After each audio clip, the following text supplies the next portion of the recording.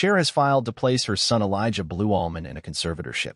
The move allegedly comes as a result of Allman's severe substance abuse issues, according to case documents obtained by People. The documents claim that Allman, 47, is substantially unable to manage his financial resources because of severe mental health and substance abuse issues, and that a conservator is urgently needed to protect Elijah's property from loss or injury. Per People, the filing goes on to say that Cher, 77, is worried that Allman will immediately spend distributions from her trust on drugs, adding that the singer worked tirelessly to get Elijah into treatment and get him the help he needs.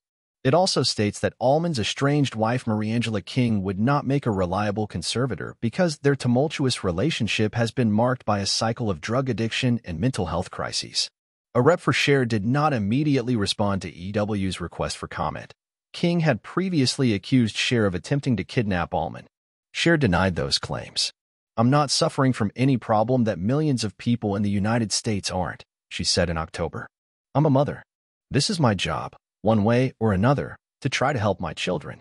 You do anything for your children. Whenever you can help them, you just do it because that's what being a mother is."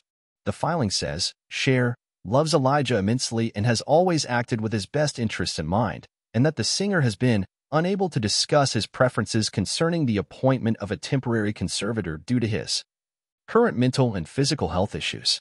People also reports that a hearing for a temporary order is scheduled for January 5, 2024, and a hearing for a permanent order is scheduled for March 6, 2024.